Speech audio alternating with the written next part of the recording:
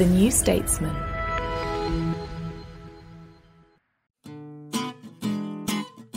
Hi, I'm Anoosh. I'm Freddie. And on today's New Statesman podcast, we discuss the tributes to the Queen, and you ask us, how does the death of the Queen affect political scrutiny?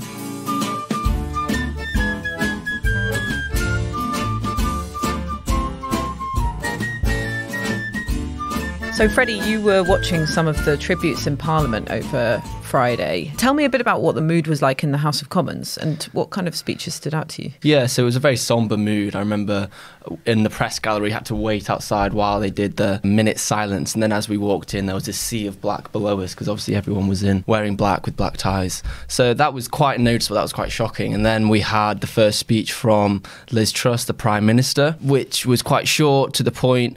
I don't think her oratory is massively improved within the 2 days since her first speech as Prime Minister. Keir Starmer's speech, however, I thought was quite compelling and well written. You also heard from Boris Johnson, Theresa May. There was also a brilliant speech from Harriet Harman speaking about the different gender roles when the Queen ascended to the throne, which I thought was very noticeable. And actually spoke to some of the similar themes that Andrew spoke about in his piece for us this week. The mood was very much trying to remember amusing, lively anecdotes of the Queen, because obviously many parliamentarians have met the Queen over their careers. OK, and did any of the speeches stand out to you, or any of the anecdotes that you heard? Harman's anecdote was quite nice. It was when she was removed from her office at the time. I can't remember which one it was. And the Queen sent her a personal note to invite her to come to the palace and to see her. So I thought that was nice. There was many of those acknowledgements of the Queen's personal touch and a willingness to reach out to people, perhaps when they've just fallen from the stage. Yeah, that's really interesting, isn't it? It tells you quite a lot about her character. And then I quite liked Theresa May's story about dropping the cheese on the floor when she'd gone to a picnic at Balmoral. And I think the story was that she quickly picked it up and put it back on the picnic table and turned around and saw that the Queen had been watching her the entire time and just gave a knowing smile.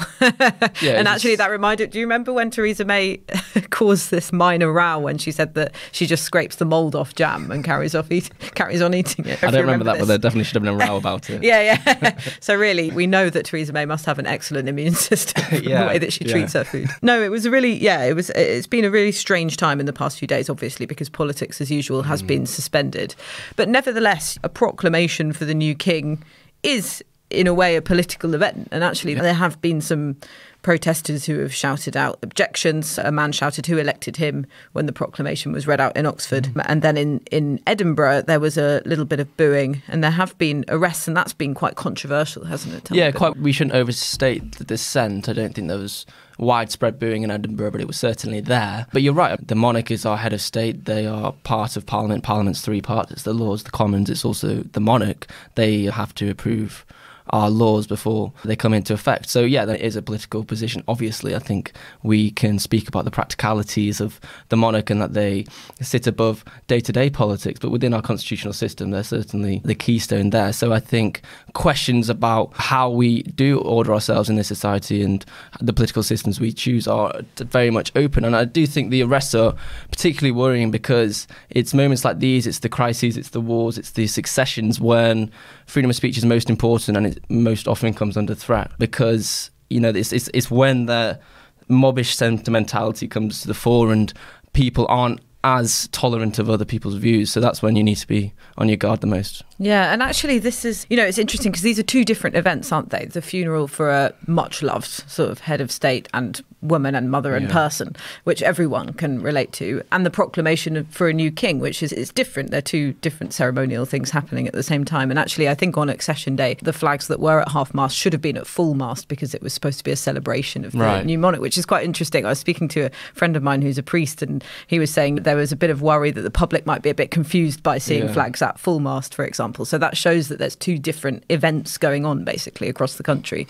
And it's not that sort of any people objecting have been disrespectful to the memory of the Queen. It's more their objection to the... Yeah, but even if they are, that should be also fine. I think the reason... The Edinburgh arrest was very interesting. I think one woman was holding a sign saying abolish the monarchy, and apparently, according to reports, the crime that she broke was a breach of the peace.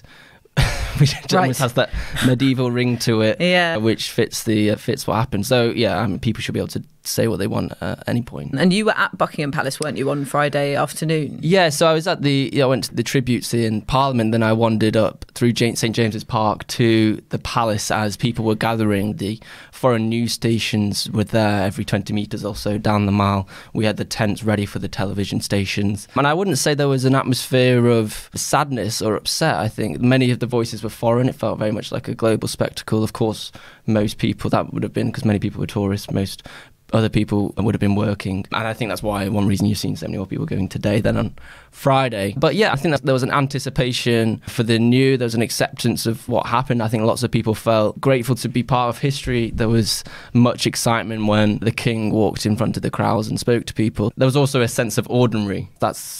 Even these events can't escape that. People talking about their breakfast or reminiscing or trying to push past to miss the event. So yeah, these events always feel as if they should be special, but there's also the sense that it's just another day. Yeah, that's what was lovely in your piece that you wrote about it, which I think all our listeners should go and read. It was more of a sort of sketch of the occasion, wasn't it? And I think you really brought out that sort of low-key, day-to-day Britishness that there is even when momentous events happen like this.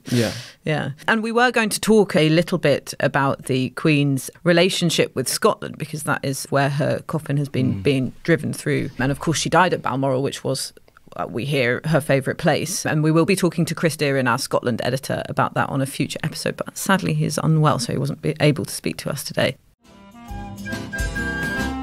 Hi, it's Anoosh here. This is just a reminder that as a podcast listener, you have the option of subscribing to The New Statesman with a very special offer. You can subscribe for just £1 a week. That's 12 weeks for £12 if you go to newstatesman.com/podcast offer. We'll be right back. From The New Statesman comes a new podcast, Audio Long Reads, the best of our reported features and essays, read aloud. Featuring writing from our authors, including Ian McEwan on wrestling with Orwell's Inside the Whale. Might we reasonably assume that there is no longer an inside to the whale? That the creature lies stranded on the beach, as whales sometimes are? That the guts and blubber and ribcage are on display? A year inside GB News with Stuart McGurk. At first, the problems weren't ideological, but practical, technical, and quite, obvious. And Maria Wilczek on Belarusian football fans who took on Alexander Lukashenko. After the August 2020 protests, hundreds of ultras were roughed up and held in custody. One was later found dead in suspicious circumstances.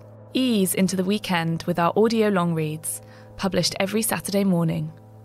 Just search Audio Long Reads from The New Statesman wherever you get your podcasts.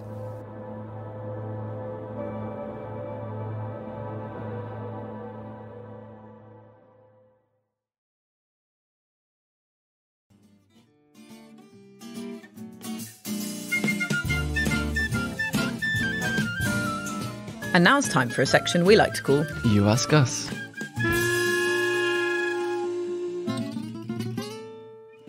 So we've got a question from Nick today. Thanks for writing in. He says, without wanting to seem glib or diminish the death of the Queen in and of itself, can you discuss how the sad passing will affect the Truss premiership, especially given the importance of momentum in the first 100 days? This is a really good question, because actually one of the stories over the weekend was how little parliamentary time there is for scrutiny of bills and introduction of new bills, actually, which are often what characterise a new premiership, because we'll have conference recess in the next couple of weeks, really. And there are ongoing talks, aren't there, about trying to reduce the conference recess time so that there's more time for MPs in Parliament. Yeah, we've already had the Lib Dems cancel their conference, which was due this weekend because of the funeral. And then, Parliament was only about to sit for 3 weeks or so, and it was a massive 3 weeks for government because they had to try and pass legislation for the cost of living crisis. The impact of the Queen's death was very evident, even from the moment that it was announced. I was in the Commons when Keir Starmer was handed the note saying that the Queen was ill, that statement that we heard from Buckingham Palace. And you just felt the benches empty one by one, and the sense of gravitas quickly moved away from this exceptionally important bill towards this exceptionally important constitutional event. So the impact was very stark. The level of scrutiny on the energy price guarantee, which the government said would mean energy prices would be frozen at around £2,500 for the typical household for 2 years. And the government did not provide costings for this, which was shocking, because given the size of this, we don't have the costings, so we don't exactly know how much it's going to cost, but it looks like it's going to be north of £100 billion, which is much more than the furlough scheme, for instance. And in addition to that, the government has said they're going to fund it through debt. Bearing in mind our debt's already exceptionally high, I think it's around £2.5 trillion. The cost of borrowing is also going up because we've got interest rates rising. So there's lots to break through here and to talk about and to scrutinise. And of course, we aren't having that. The announcement came as soon as we had the announcement about the Queen's death. So it's been overshadowed, and I don't know how that's going to impact the scrutiny or the passage of the bill. We were supposed to have the costings for the bill come at a fiscal event later this month. It's not yet clear when that's going to happen. And is that to Liz Truss's advantage here, because it gives her a little bit more time to work that out, what she's going to say in that mini budget or whatever's coming down the line? Or is it that you really need to define yourself in those first few days? I think that an announcement like the one that she made about this big energy bill bailout would have probably given her a bounce as significant as Rishi Sunak's bounce after he announced the furlough scheme. Obviously, we're talking about the ins and outs of the political kind of benefits of this, but it is important, isn't it? It will be something that her advisors will, if not explicitly, but definitely implicitly be thinking about in these few days. Oh, completely. It was the main job for Liz Truss when she came into government to address this. We're going to have the price increase from October, so she had to do it very quickly. And I think it's really interesting because, on the one hand, as you said, this package would hopefully benefit her and help her in the polls. But then we've also got this huge constitutional week where, for instance, she's going to be going around the country attending the ceremonies of the proclamations for the king. I think that also is going to lend a little bit of gravitas to her role. It puts her right at the front of this event, and I think that potentially benefit her. But it does take away from her being able to define her priorities as Prime Minister outside of this emergency help, because as we know, and we've spoken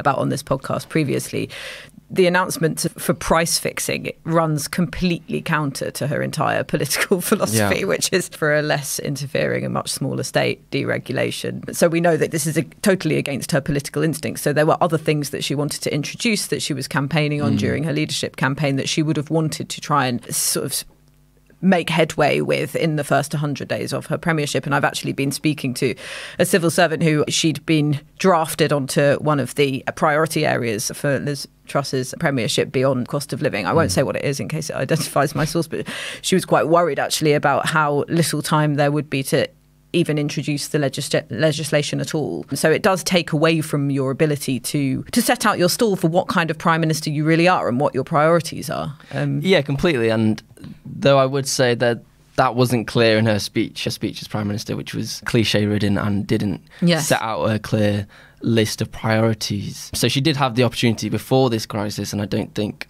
she did a cracking job of doing that. That's not to say that the policies wouldn't come in themselves, just on the marketing of it. I don't think it was particularly clear. And then I think the other thing worth speaking about is Labour here, because you've got to remember that they were the first ones to introduce or propose the policy of a price cap, only for 6 months though, and now the Conservatives have come out and blown them out the water partly by saying it's going to be 2 years. So that's again an instance like the windfall tax earlier this year, where Labour have put forward a policy only for the Conservatives to cannibalise it later on. Yeah, it's interesting, isn't it? Because you do get that sort of, maybe that short-term ability to be smug on a media round and say they stole our policy, but actually that's not what voters remember about policies, is it? That it was a Lib Dem policy to keep taking more and more people out of the personal tax, to move the personal tax allowance higher and higher at the threshold. But now the Conservatives boast about that policy as if it was entirely their own, and people don't remember necessarily that it was an idea concocted by Nick Clegg when he was Lib Dem leader. And you have so many other examples of that. The energy cap in itself, that was Ed Miliband's idea, but of course taken by Theresa May. I don't know whether or not the legacy of that policy that is in doubt, but still, it's not. It's a bit like when a government U-turns Do you remember that they U-turned, or do you just remember the policy that they U-turned to? If you're not a nerd like us and you're just precisely. I think, normally engaged in politics. I've never met these people. And Labour, I think, were conscious of this. They knew that they had to do lots of media, lots of speeches about their policy before Liz Truss got into power, or her or Rishi Sunak, because they thought there was a big chance of them taking the idea. So they did try and make headway with it, which was certainly wise, because now we've seen that bear out. Yeah.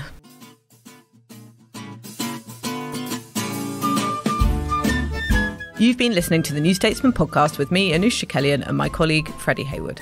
We're produced by Adrian Bradley, and our music is Devil with the Devil, licensed under Creative Commons. Thanks so much for listening, and don't forget to leave us a nice review and subscribe.